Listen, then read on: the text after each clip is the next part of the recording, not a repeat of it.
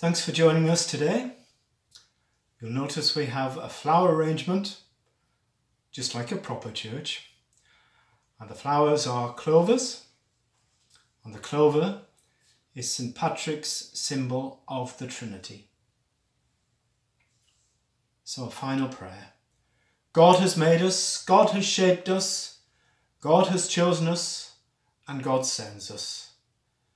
So may we be makers of God's peace, shapers of God's love, choosers of God's way, and be sent on the journey.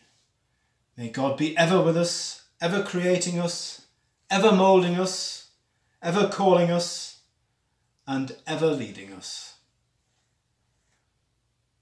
So let us bless each other as we sing God from whom all blessings flow.